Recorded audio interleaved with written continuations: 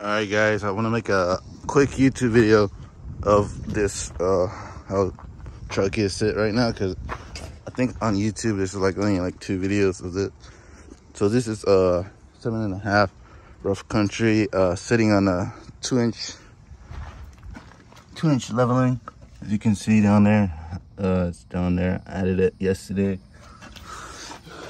This thing is honestly massive right now, because like you can see the space. Like it was like right there yesterday, and then I just added that. So right now this thing is over my shoulder now. I'm like 5'11" or something. Thing is pretty big. This is pretty much it. So you can see it standing right in front of it, and the thing is like almost over my head. I might now try to get like 37s, because so you can see there's like a bit of room now.